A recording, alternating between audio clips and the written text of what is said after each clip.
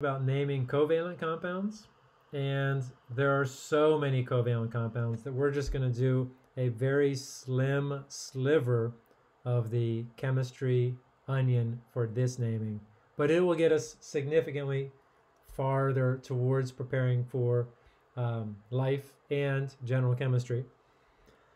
Binary molecular compounds of two metals. It turns out there are many combinations. So as I mentioned in a previous lecture outline video, we're going to need number prefixes for these.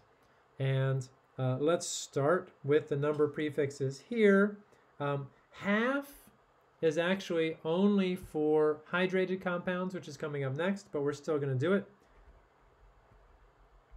You can't have half in any one of these, but you can later. So anyway, half, the prefix is hemi.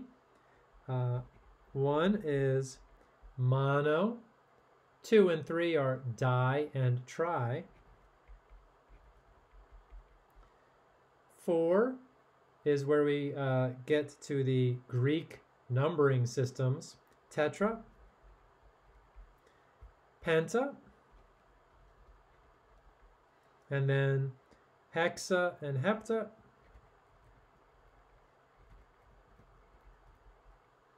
and finally octa, nona, and deca.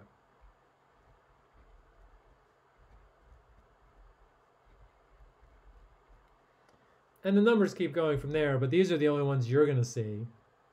Now, when you name binary molecular compounds using these, there are a couple other rules, and I'll put those rules up here. So one, if there's one of the first compound, or for the first element, don't use mono.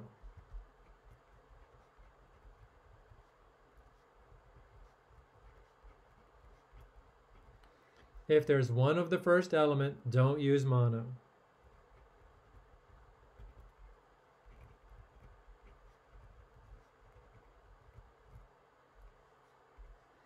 And the classic example of that falls under this is CO2. It is not monocarbon dioxide, it is just carbon dioxide.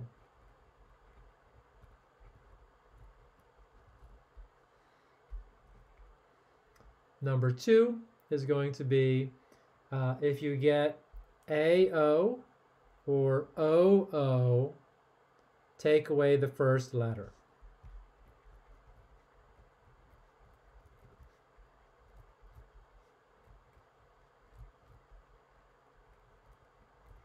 If you get AO in any of these names or OO, take away the first letter.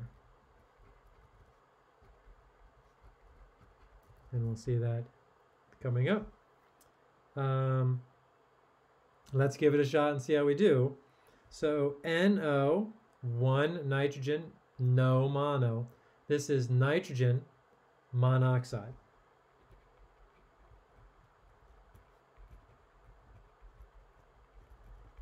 Where we would have gotten monooxide, which would be double O, but we took away one of those O's to get monoxide. And if you think about it, monooxide, I don't know, it does not roll off the tongue for me.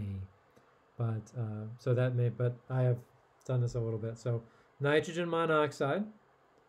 NO2 is going to be nitrogen dioxide.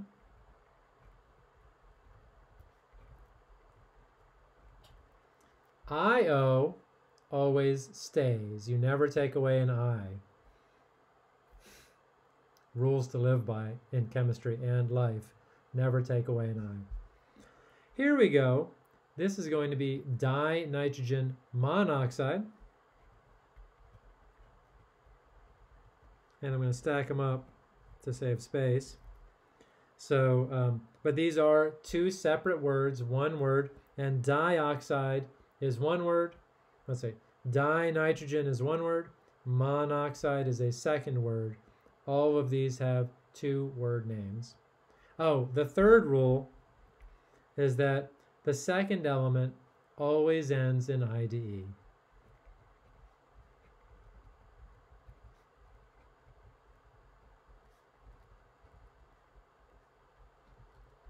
Which is similar to the monatomic ions, And that can get confusing. We will work through it and we will practice till we know. Dinitrogen tetroxide. It should be, it comes out as tetraoxide, but we have an AO, so it becomes tetroxide. Dinitrogen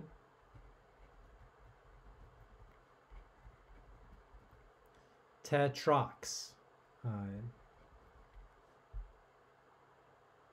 A couple other examples. We get sulfur hexafluoride.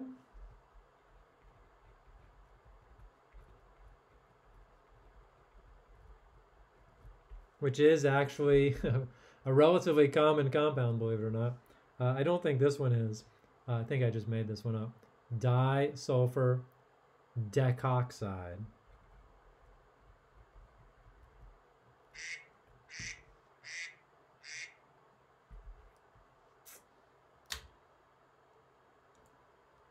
Sorry about that. All right.